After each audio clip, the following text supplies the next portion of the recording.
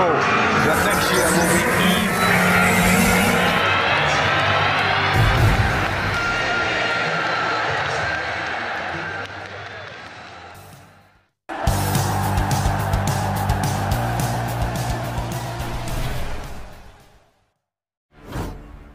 Manchester United take advantage of Barcelona financial woes with £69.6 million offer for star.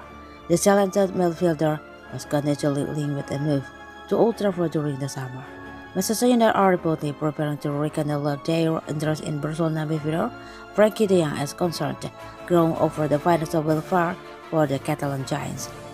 There has been much talk of Barca predicament over the last year, but their concerns seem to have been put to one side when President Joan Laporta and his board returned.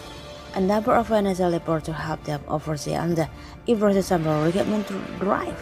The likes of Bayern Munich star Robert Lewandowski, Leeds United winger and Raphinha and Sevilla defender Jules Kounde were all added to their squad ahead of a new season. Despite their weekend defeat, the competitors rival Real Madrid Xavi side have made a promising start to their La Liga campaign after winning 7 of their opening 9 games.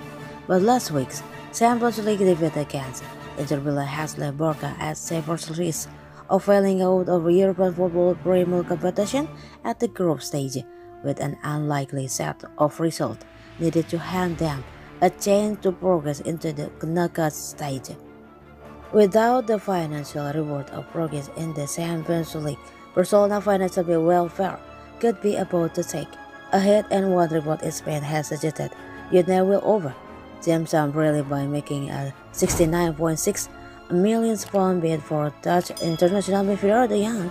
The ex-Ajax star was heavily linked with a move to Old Trafford during the summer transfer window, and a reunion with former manager Erik ten Hag looked likely at first stage of the close season.